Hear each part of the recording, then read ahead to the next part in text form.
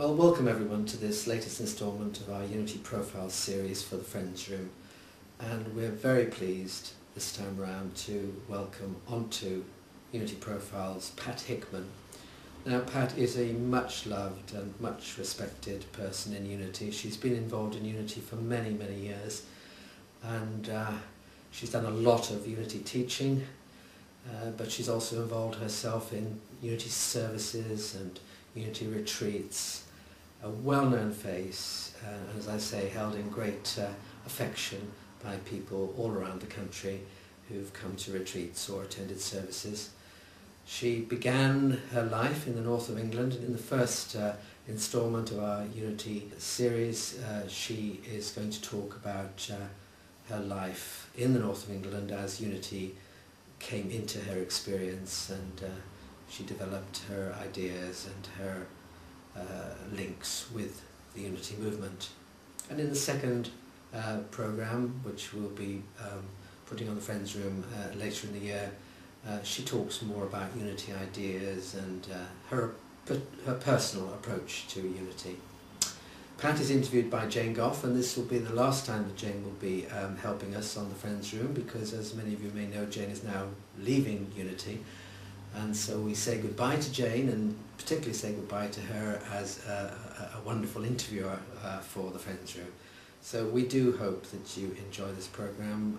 I certainly enjoyed making it, and I hope and know that Pat's essential spirit comes across beautifully. So enjoy it. Hi Pat, and welcome to Unity Profiles. Although it seems strange my no longer being a member of Unity staff, but it's wonderful to see you and to greet you on this day. And I just thought we could start by just talking a bit about your personal background, Pat. Well, the personal background really started when I was a baby, when I was born, because I'm a twin, and my twin was well, she was really dying. And my mother had always been in Unity, but in those days it was really came under the heading of New Thought. And she'd been a Christian Scientist and didn't agree with all the things, and so she became interested in New Thought, which covered many things.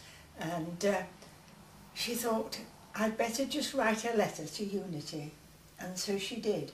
And she went to the post box and posted it. And when she got back from the post box, there was a change. My sister there was signs that she was going to be all right. Amazing. So that's really when it started. And then after that, my mother used to have Wee Wisdom. And that used to come, and we used to read Wee Wisdom.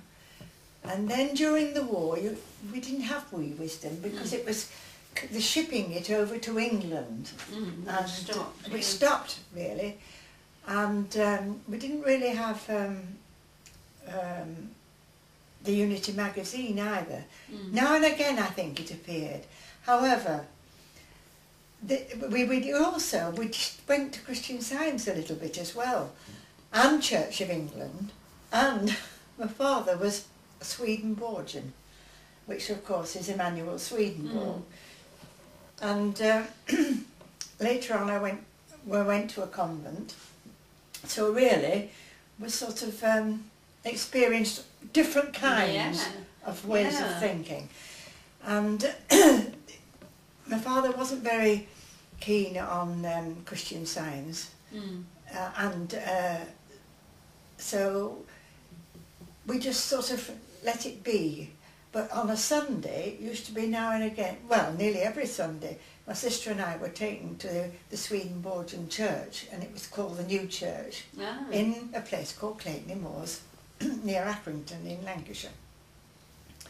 And then, when I got older, it used to be go with Father in the morning, and then nip off to St Mary Magdalene's Church of England in an evening. And so, I really was Church of England. And then I went to a Church of England training college, and it was there I was confirmed. And then after the war, we started to have Unity magazine again, and other writers as well. We didn't just stay just with Unity writers, and it was very, very prominent, New Thought in the north of England. And so when I was about 18, I started to give a few talks on New Thought, and ever since then I've been in New Thought. And then when we moved to London, I went to London Unity, and then when we moved to Kingston, I moved to Maidenhead. And so I knew Doreen and David for a very long time, and they knew quite a lot of people that I knew, because David used to give lectures in Manchester. Okay. And so there were a number of people who were Unity and New Thought, because it was various. So that's how I came to be in Unity. Very diverse, Pat. So you had, even as a young girl, from the cradle, really. Yeah. Oh, yes, yes. The Unity magazine, Wee Wisdom, which of course is no longer, hasn't been in publication for many years. No. But I had the good fortune to have copies of it at Unity Maidenhead, you know, an archive set of, and it was a fantastic little magazine. But it was, and the God they talked about was the God of Unity, as it were. Yeah. So that must have some wonderful early influences for you, Pat. Really. Yes, yes, and then you have sort of open-mindedness. Yes, but you have a period when you sort of begin to wonder about various things, and so it wasn't really until we moved in Wanstead that I really got into Unity again. And it was a background, and it was always there.